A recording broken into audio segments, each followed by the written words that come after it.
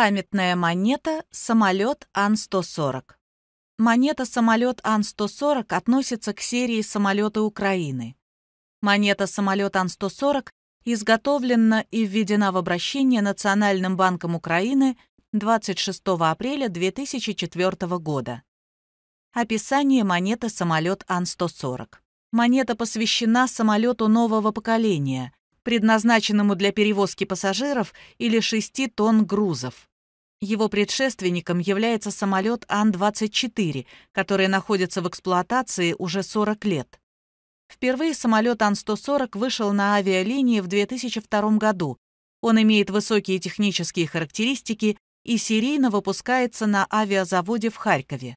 Украинский турбовинтовой региональный грузопассажирский самолет, разработанный АНТК «Антонов», предназначен для пассажирских, рассчитан на 52 пассажира, и грузопассажирских перевозок на расстоянии до 3700 километров. На сегодняшний день производство прекращено. По состоянию на 15 февраля 2017 года было выпущено 36 самолетов. На аверсе монеты «Самолет АН-140» размещено. В центре в круге из бусин изображен малый государственный герб Украины в окружении аллегорической композиции из солнца, стилизованных крыльев, птиц справа и звезд.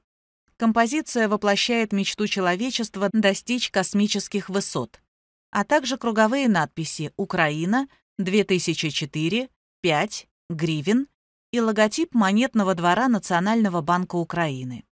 На реверсе монеты «Самолет АН-140» изображено самолет АН-140, и между внешним кантом монеты и кругом из бусин размещены круговые надписи. Вверху «Самолеты Украины», внизу АН-140 и АН-140 латинскими буквами, между которыми размещен логотип Антонова буквы АН. Характеристики монеты «Самолет АН-140». Номинал монеты 5 гривен.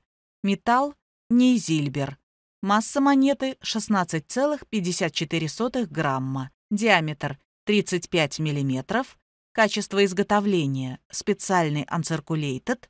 Гурт рифленый. Годы чеканки – 2004 год. Тираж монеты – 50 тысяч штук. Стоимость монеты «Самолет АН-140». При вводе монеты в обращение в 2004 году Национальный банк Украины реализовал монету через свои филиалы по номинальной стоимости – 5 гривен. Авторы монеты «Самолет АН-140». Художник и скульптор монеты «Самолет АН-140» Демьяненко Владимир.